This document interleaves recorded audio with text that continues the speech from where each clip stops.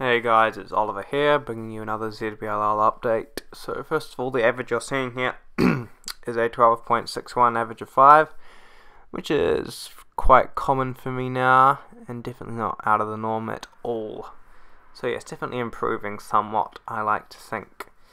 Yeah, so another thing, I have my first competition in about 2 weeks, Australian Nationals, 2015, sorry, getting with the times. 2015, it's my first ever competition, so it's going to be great. Anyway, on to brass tacks. So the brass tack we're discussing today is ZBLL. So,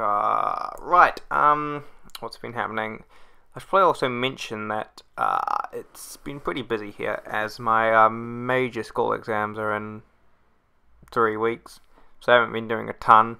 And as you know, I was onto the U set, but I ran into a few hiccups with that, and I didn't learn some of it very well, so I've been reviewing it, learning it properly this time. So my current total of ZBLLs that I know 100% is around 120 now, and I'm reviewing them 6 per night, so we might be able to finish the U set in maybe 2 weeks. Be pretty great.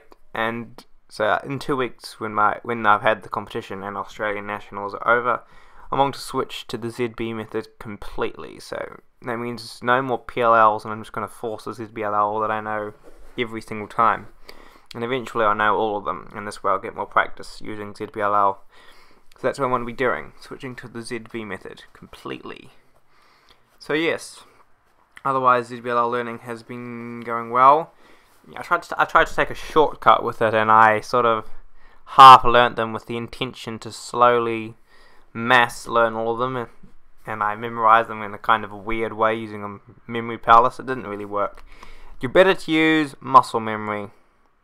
That's my advice. Don't try and take shortcuts. It's best to just do it. You have to learn ZBLL like you learnt PLL. No difference. It doesn't really work. So that's my piece of advice for the day. And yes, thank you for watching. Leave a comment below as always. And yes, I hope you enjoy the average, and watch up for this beautiful F perm you're about to see right now. Beautiful, right?